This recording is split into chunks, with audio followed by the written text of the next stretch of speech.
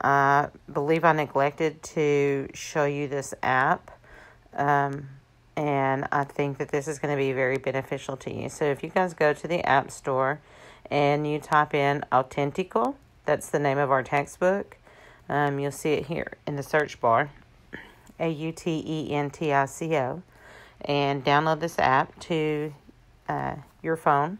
Then once you've downloaded the app, let's open it and kind of check out what you can do here. So we have level 1, level 2, and level 3 textbooks at Arkadelphia. All right, so let's start out with level 1. When you go to this app, those of you that are in level 1, we've been working on what says Capítulo PE para empezar. So to begin, that's our beginning chapter, okay? And we've worked with greetings. So this is basically to reinforce the vocabulary that we've been learning. On to greet someone, I'm just going to click that.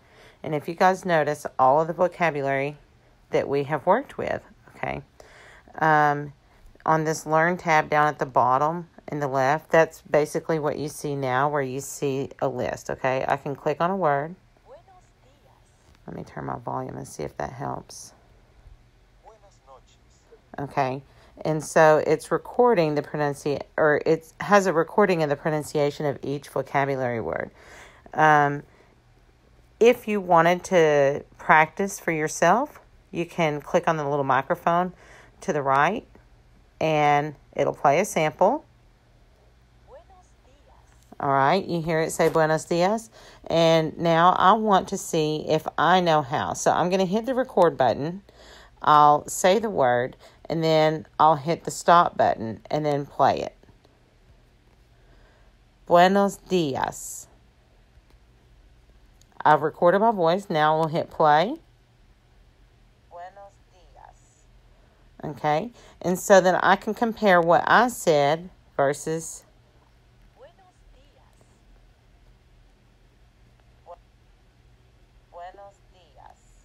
all right, so you get to compare your voice. How does it sound versus the native speaker that they've used to do the recording, okay? So once I'm done with that, that's really good practice to help you out.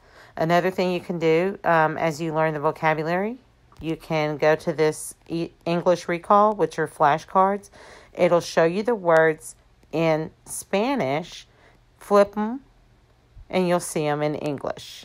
Okay, and you can hide that one where you don't see it anymore if you've learned it.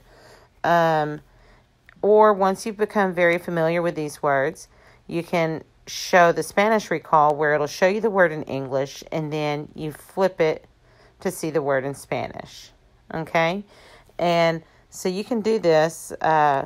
We did with greetings, to ask how someone's doing, and to say goodbye. These are all things that we've learned in class. And so that's really good practice for you guys to use, especially when it comes time for you guys to do the speak and record activities that you have to do on the Savas Realize website.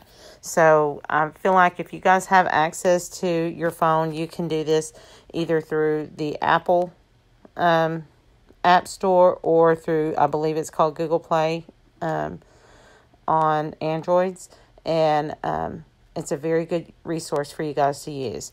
The same thing goes for level 2 and for the level 3 textbook.